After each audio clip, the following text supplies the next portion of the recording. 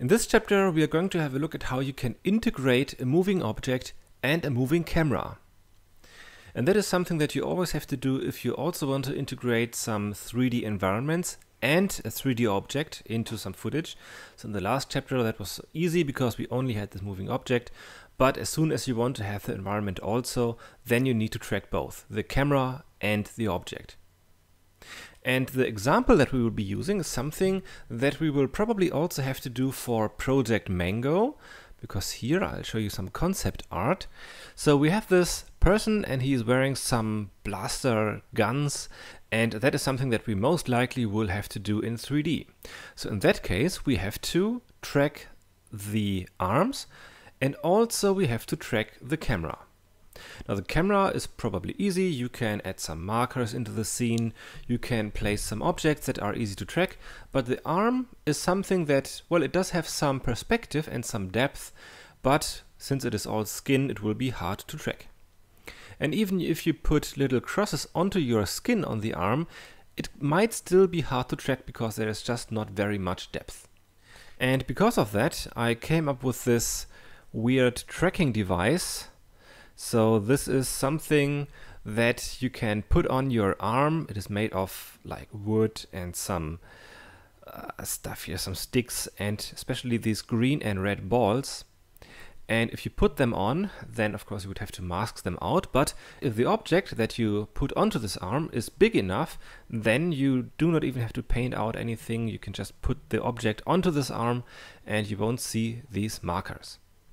And what these do is to provide the very much needed perspective and depth information for the solver to create a 3D track from that. Because if you look at the environment, that of course is very easy to track. If you play back here, so there's a lot of perspective in it, there's a lot to track, so that will be very easy. But this is a really tiny space that is covered here by these elements, so even that might be hard to solve. So compare all the perspective and depth information of this video to this very small device, then even that will be hard to track. So I've built that with green and red balls, because with that it will be easier to tell them apart if they cross each other. Because with the movement, that is something that is always happening. For example, here in this area, now because there is a green and red marker, it is easier to tell them apart. Then one of these balls already fell off this little spot here. But even with the different colors, there are some situations where they cross each other, for example here. So there are still some challenges. So let's go to Blender and open this shot. So in Blender, open this clip, which you can find in footage, object tracking, gun, and then it will be this one. Open the clip, Alt A for playback. So let's see how far we want to go. So I think the first shot is here, and you can see that Rob, who is currently here working as an intern, he's a really great actor. So this shooting is really convincing, I think. So he shoots once and then he raises his hand, shoots twice, and let's see how far we want to go with that. So maybe the shot, let's make the end frame 320. E for end frame, cache that into the RAM. Alright, so like that, go to frame 1, and then we will start tracking that. So go to tracking settings, and then maybe we can start to try with the default settings, so 11 and 61. So control left click, and maybe we will have to scale it up because it doesn't really fit to this ball. So scale it up just a little bit, like that, and then L, and then track frame by frame. So Alt right arrow, and then try to make sure that this is really always in the center. Because especially with object tracking, where you don't have that much perspective, so all the information is just on a very small space, you really have to be careful and try to get a really decent track, because every error will be much worse than if you have some pixels off, if you do the camera tracking on a much larger scale. So in this case, you really try to get it accurate. So there it fails. G to bring it back on track. Alt right arrow, and that really can take a while, especially because here there are some people crossing that, so that might be something that gives some errors. Then here it starts sliding off a little bit, so in that case I would move it up, back on track, scale it down, and then track backwards, just to try to really smoothly transition that between these different positions. So here, continue on tracking, manually adjust it, and so on. So this can really take a while. Of course, I don't want to bore you with tracking everything, so I will just do some of these. There you've got some problems.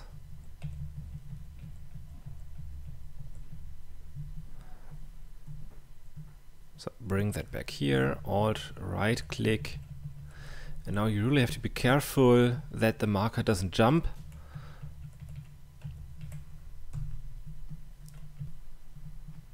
Alright, so that looks pretty solid. Okay, so let's go back to frame 1 and then continue. Maybe with this red one. And for the red one, I also think that it might help if we limit that to this color. So if you go into display, switch it to black and white, then this red color is very near to the gray color of the floor. But if you disable the green color and the blue color, then there is much more contrast between this red foreground and the gray background. Maybe let me hide this marker with H. So with just the red channel, here is much more contrast between the foreground and the background than with the other channels enabled.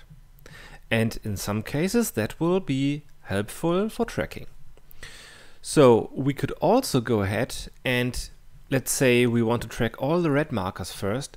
So in the tracking settings, we can just disable green and blue so that when we add a marker, that we will only track the red color. So also here in the track preview, you can see that because of this preset, only the red channel is enabled. And as I've mentioned before, this in the track panel is independent from the settings in the display. So this is really just for display. You can do anything you want here. It will have no effect on tracking. But disabling single channels up here, that will have an effect on tracking. So let's see if we can maybe sync that. So let's see if that has an impact. I'm sure it will have an impact. I'm not sure if it will really help. So in some cases, you might think it helps, but then in fact it doesn't because of other reasons. But let's see what happens if we track this.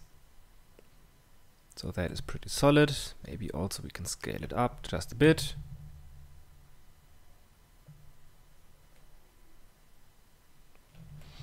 So here it is a bit dangerous because here we have the red balls in front of each other.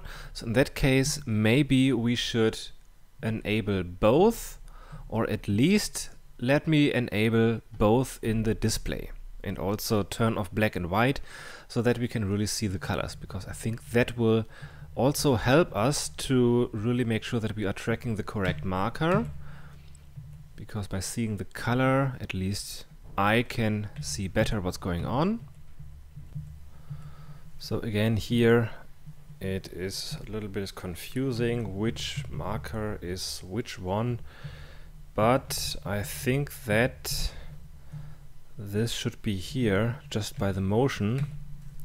So in this case, the darker marker is this one here in the foreground and the brighter marker is in the background.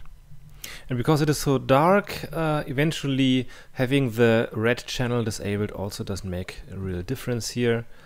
Or does it? Maybe it does. I don't know. Let's see. It still is a little bit tricky to track that.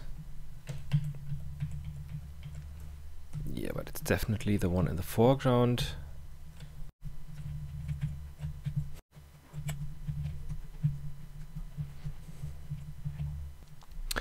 Okay, so this is really tedious, and eventually setting it to track the previous frame might help. It also can always lead to sliding. So let's see what happens in this case. See, it doesn't really help.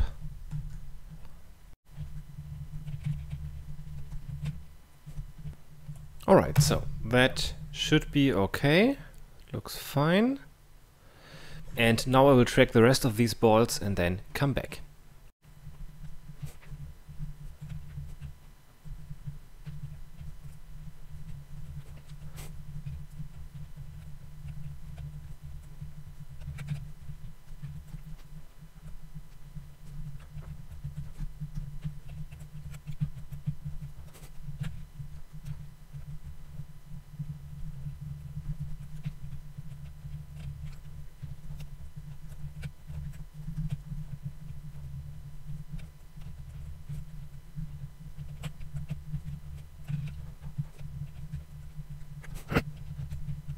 Okay, so you can already see how incredibly tedious this work can be. And especially then, if you realize, oh, I've inserted all these markers for the camera object, then it can be really annoying. At least a few weeks ago it would have been very annoying, because then you would have to do the work all over again. But luckily now we have an operator to copy the tracks from one object to another. So if you just start tracking and then you realize, like me, then you have been tracking the camera object when in fact you wanted to track the object, then you can first create the object and all your tracks are lost. But in the camera object, where these tracks have been added, because we didn't do anything like that in the first place, then you can select everything with A and then hit spacebar and type copy. And now you have the operator copy tracks. You can click that, and in object you can paste them by typing paste. Paste tracks, and now you've got your tracks. And in the camera object we can just erase all these, because we will add some different tracks later. So in the object we can now continue on tracking the object. So for example, we can now also go ahead and track some of these white corners here. They should be easy to track, and we do need them because just these few markers are not enough. Because you know you have to have 8 markers at least to get a decent track, or to get a track at all. But currently we can only see 1, 2, 3, 4 markers, or 4 of these balls. Then there is this tiny little spot where the ball is missing that I will also track. But that is still not enough. And for that we can also track these white corners here, also these white balls on the wooden sticks that I've used to attach this sticks with the balls on it, so we can track that as well.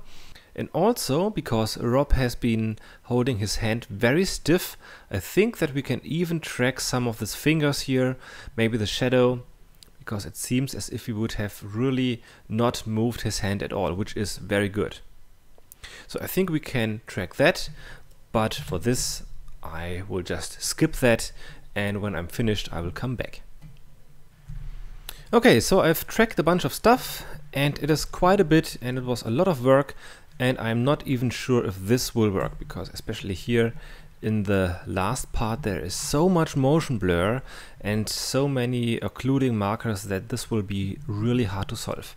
And actually I think I will just stop this right at frame 155, because after that there is so much motion blur and this will be really tricky.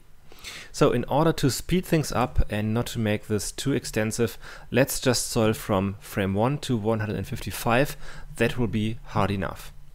So in the timeline I just press E for end frame, also select everything and then hit Alt T, so that only we have to care about the first 155 frames. Then this is really quite a mess, so it's hard to see what happens. So in this case it might be good to use the thin marker display. So in the marker display you can enable thin markers, and that is a little bit easier to see. And now we should also have a look at the curves, so hit Z and then zoom in to see if everything is all right. And so far it looks okay. some things are a bit tricky, and especially here where these two markers are occluding each other, that is really tricky. Okay, but let's see what we can do. I've shot with the Canon 550D, so in order to solve that, we can go to the camera data, set this to the Canon 550D, so that we've got the correct sensor size, and I believe I've shot with 18mm. I'm not sure. But what I know is that if my camera is set to 18mm, then the lens distortion on K1 is something around -0.1 or 1.5 or something like that. So let's try with -0.1. And we could already start solving, and actually let's do that. So A to collapse the marker and then solve the object motion. And we got quite a bad solve error, so 4 or almost 5, that is definitely not acceptable. So this really doesn't look right. But we know that one way to get around that is to try to get better keyframes. Because if you look at frame 1 and frame 30, not a lot is happening here. So maybe we should try to get a keyframe where we have more perspective shift, for example, frame 102. So keyframe A is 1, that might be alright. So let's try frame 102. Shift S. Now we are at 2.9, which is a little bit better, but still not great. Okay, so apparently something's not quite right yet, and we have quite a mess here, but that is also where he shoots, so that is a very fast motion, so some problems are expected. Then let's have a look at this spike. What is that? So, okay, so that is this one, which is being occluded here in this part of the shot. So to easier concentrate on that, I just select this marker and then hit Shift H to hide everything else. And that makes it easier to really concentrate on this specific marker. So we are here, and I thought I could track that while it is being occluded. Maybe I can try to smooth out this spike. So all the others are doing that kind of motion. So chances are that this marker also should be doing something more in that direction. So maybe we can even fix that from the curve view. So here I can right click on this little circle and then hit GY to only move it along this axis and thereby trying to smooth it out. But also apparently when I do that, that has an impact on the neighboring marker, but by manipulating both of them, at least I get a smooth curve. But of course I cannot be certain what exactly is happening because it is occluded. So eventually I should just disable that marker from here to there, but because it is also enabled before that, because before it has not been occluded, so in that case I can use the box select tool, which is new. I've not been able to do that a few days ago, but now that is a new addition, so that is a new tool. So now we can select a bunch of these single tracked marker points on these single frames with a B key. So B for box select, select everything from here to there, and then hit Shift D to disable all of these frames. And let's see if that helps. Shift S. And it's not that much better. But one thing that is quite promising is that we don't have any spikes here. So eventually it's just a matter of the wrong focal length. So because I really don't know the exact lens distortion and the exact focal length, we can get this information by solving the camera first. So I switch from object to camera and then start adding new markers.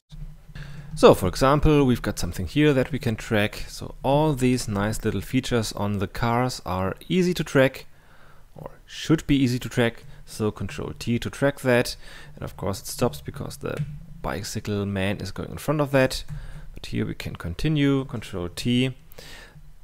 Or actually, no, we shouldn't, because the shot is already ending here. Okay, so that will take a few minutes, and when that is finished, we can continue. So people driving into the shot are always annoying, but that's what you get when you are shooting in public. So over here it should be a little bit better. So that tracks until the end of the shot. We can continue on tracking the stuff here on the floor and in the foreground. Also here, and well, that is really easy. So I will come back in a few minutes with the finished camera track.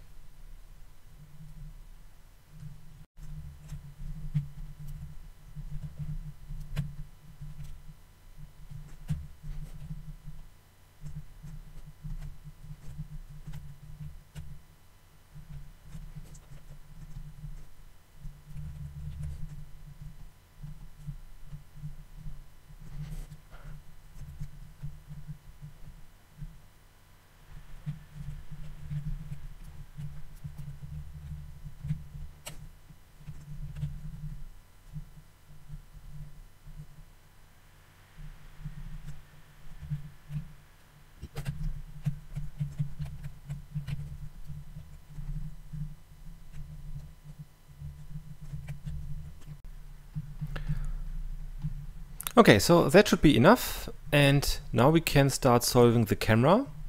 So in the camera I just leave these and see what happens, but before I also want to enable refinement. So with the same keyframes, let's see what happens if we solve that. So enable refinement for the camera, then solve the camera motion. It is refining and we are at 0.3, which is quite good. So now let's have a look at the object. So the object still has that solve error. So now let's see what happens if we solve the object with the new data here. And well, that didn't really help, which is a pity. So let's see what the actual track looks like. So I drag this down, go to the 3D view, and well, before let's go to the camera and set up a tracking scene. So in the camera, first set up the floor. So that could be on the floor, that and that. Then in the reconstruction, set this as the floor. Then maybe set, I don't know, maybe set this as the origin. And then set up tracking scene. So now we've got that. Then also let's establish a size. So maybe that could be 1 meter. So set scale. And if I look through that, that looks quite okay. So it is rather stable. The cube goes up, GZ1, smaller, and to the side.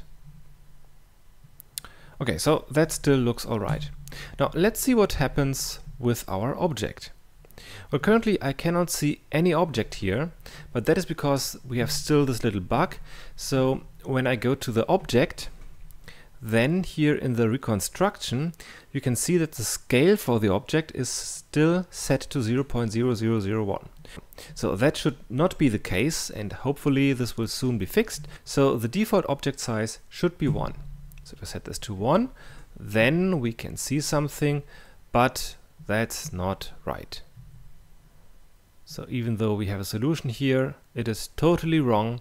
So I have to go back and have a look at these markers.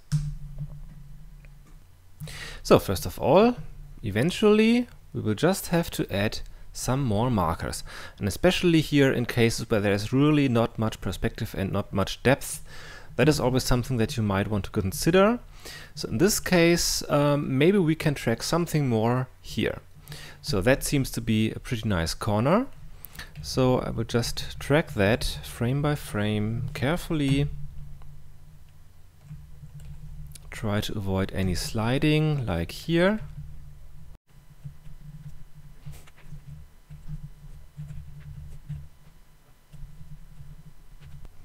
Okay, so now that we've got that. Let's see if that will improve the solution. So Shift S, and we are still at 2.7. So let's see if we have some other problems. For example, if I go back to the cleanup panel and enter maybe 4 clean tracks and then see what problems we've got. For example, apparently these ones are problematic, but also this one on the hand. So let's see what happens if I erase that and Shift S. That makes things worse. Let's see what happens if I delete the other one on the hand, Shift S. And now we are below 1, which is a very good sign. And if I look at the solution, yeah, that's exactly what I want. So, after a lot of work, we finally have a more or less working object track. And the interesting thing is that even though the single marker might have a bigger error, in case you just saw that this one has a bigger error than this one, but erasing that has just led to problems. Now let's see what happens if I erase also this one and solve again. So surprisingly, now we are still below 1, but if you look at this solution, now we have a lot of jumps, so that is not correct anymore. So Blender has really needed the perspective information from this marker that we had on the thumb. So even though we are still not near 0.5, it is still okay. And if I look at that, that looks reasonably good. And that will be the base for the next work, which would be to add this blaster gun to his arm. But first let's recap the steps that are required to do object tracking and camera tracking. So you can start by tracking the object, so any markers on the object. If you realize that you have been tracking them while you were in camera track mode, then you can copy the tracks by hitting the spacebar and then just type copy. Eventually in the future there might be a button somewhere for that, but you can also always use the spacebar for the search menu. So just make sure that you track the object. When you're finished with that, you can solve that, but you cannot use any refinement for that, because typically the tracks of an object are not good enough to calculate any refinement of focal length. Also, the space that is available to do that is probably also very small, like in here. So if you want to do that, then you would also have to track the camera. But if you only want to track the object, then you would just have to enter the focal length manually. You also have to estimate the lens distortion yourself, or just don't use it. That's also always possible. The next step, if you only want to do the object, then you have to go to the constraints, add a camera solver to the camera, even though you might not even have a solution for the camera. So just add the solver. And then if you want to attach an object, then just grab any object and add the object solver constraint, enter the correct data here, and then you're all fine. If you also want to track the camera, then to do that you switch to the camera mode, add the markers for the camera, then you can enter the focal length and distortion here, or in that case you can also use the refinement. Also you should set the keyframes correct, so you can do that here, solve the camera, and once you have the moving camera, then you can switch to the object, solve the object with the keyframes, and then it will be automatically attached to the camera. So even if I now grab the tracked and moving camera, everything will still work and be in sort of relation to each other. So that are the basic steps that are required to do object tracking and camera tracking in one step. Now the next would be, of course, to create the proper alignment and orientation. So currently we have that object sitting here, which actually looks pretty good. But if I look at my camera solution, then we can orient ourselves where the object would have to be. And actually it is probably in the right spot. So I just selected these two markers in camera mode, and I can see that the corresponding 3D markers are here on the floor. The arm is more or less in the right spot. It is somewhere in between these two markers. So this two line indicates where the feet are, and he's standing and pushing the arm forward. So that looks more or less okay, but you can still tweak it. So in object mode, maybe let's go full screen here. You can pick two markers where you know the exact distance. And I've measured that. So the distance between this corner of this device and this one, that is about 10 centimeters. So if I know this distance, I can go to the reconstruction mode and then here in the object scale set the exact distance between these 2 points. So the scale factor that you can see here, that is still related to the camera solution, but below that you have the object settings. So there's scale and set scale and distance. So this is for the exact measurements, in case you know that, and with a scale factor you can still tweak it. So for example, if I know the distance between these 2 points, I can now go ahead and in the object panel go to distance and set this to 0.1, then activate set scale, and that moves this object to the exact position where it should be.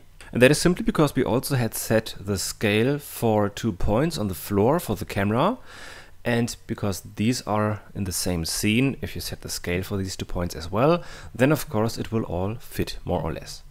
But if you still want to tweak it, then you can very easily do that, and that is just by going to Object, Scale, and then set the scale factor here. So with that you can tweak the size and the distance to the camera, and from here it looks all different. So if I drag this slider, then this object seems to grow and shrink, but if you look from the camera view, that will have no impact on how it appears here on these markers. So if I change the scale, it will still look the same, but if I divide that, then you can see that in fact when I'm changing the scale that it really has an impact. Okay, let me set the scale again. So that is now the correct size, and we can start adding an object to that. Maybe let's start with a very simple object like a cube. So Shift A, add mesh cube, scale it down, bring that over here like that, and after that of course you have to add the object solver, because currently we only see these markers because we also have the camera solver, and now we need to add the object solver to that cube. So add constraints, object solver, then choose the correct object. In this case that is very easy, so object, and the camera is the camera. And where's our cube? It is up there, which of course is not correct. But if you now set the origin to, let's say, this point, then it will snap to that point and will now follow the arm. Also scale it down and rotate until it sticks to the arm, more or less. You can also set this as a certain axis, SXX. Let's see, yeah, that looks already good. And now we can play back to see if really everything works as we expect it to be. And it looks fine. Although, did you see that? There was a little jump. So everything seems to work, but then here at frame 45, suddenly everything jumps in the complete opposite direction. So that is just one frame where it jumps and is not correct. And that is a problem that is very typical for object tracking.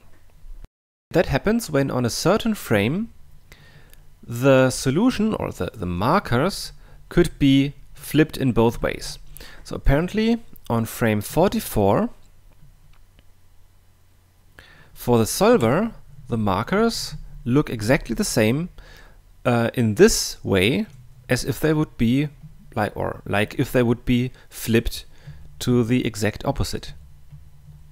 So even though that has a dramatic jump here in the 3D viewport, when you look through the camera and don't see the cube, and also maybe no selection, then it does look exactly the same. So here, at least I cannot see any jumping. Unless you look from the side. So here you can see that there in fact is a big jump, but from the camera perspective it looks exactly the same. Even we have a problem to see if there is a jump or not, then of course the solver will also have a problem to see if there is a jump or not.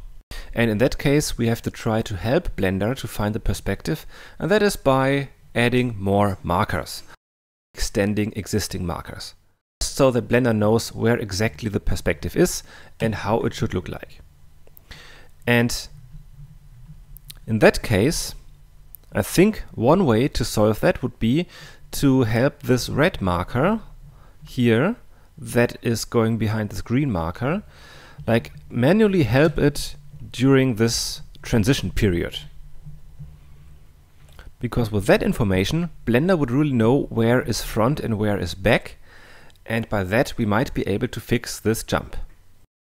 A little bit of more work, but we can easily do that. So grab this marker, Alt left arrow, and here we have to manually help it. So try to be as close as possible, and one way to help you with that is to use the curves. Now, of course, in this case you only see the active curve of this one marker, which doesn't tell you anything, but if I hit A, then we can see all the other curves, and with that we could see if the movement makes sense or not. But if I now hit G to grab, then everything will move, which is not what I want. So in that case, I just select this one marker, then invert the selection with Ctrl I, then hit Ctrl L to lock them, and then with A I can select everything again, but if I now hit G, then only this one marker will move because the rest will be still locked.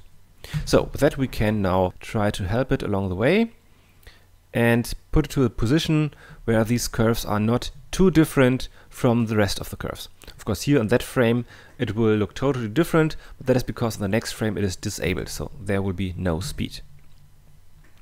Okay, now on the next frame, G to enable it again, and then put it back on track and try to make sure that this is not too different from the rest of the curves.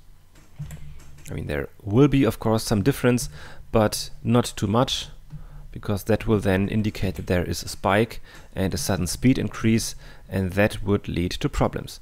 But if the movement is more or less similar, then you know that it probably makes sense in terms of movement and position.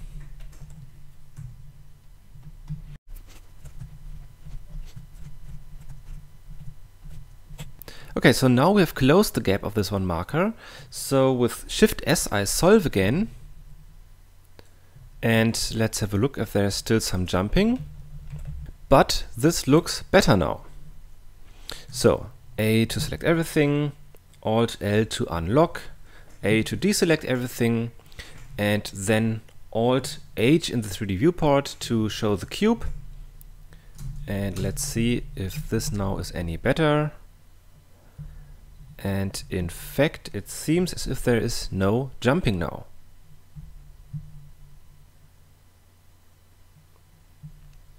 So these are the kind of problems that you have to expect when you're doing object tracking, and adding an actual object really helps to figure out if it makes sense or not. Now eventually, after resolving, you might have to do the orientation again. So grab these two. These are 0.1, so set scale, and if you get that error, then that means you have to select the camera, because that is the object that actually holds the information about the scale and everything. So select the camera, set scale. Now let's see if that really makes sense. So back in the movie clip, let's see, so at frame 43 he's a little bit more behind and walks over. So here the camera, he is between these three and this one, so somewhere around here, and in fact that's where he is. So that makes sense, And now maybe let's have a look at the orientation, if everything is still correct. So 0 to look through the camera, then maybe Z for wireframe to adjust that a little bit. For example, move that over, trying to make that really be at the outside, or like wrapping the arm, so to say. Then let's see how long that should be. So if I have a look at this point, then I think that this could be a little bit longer.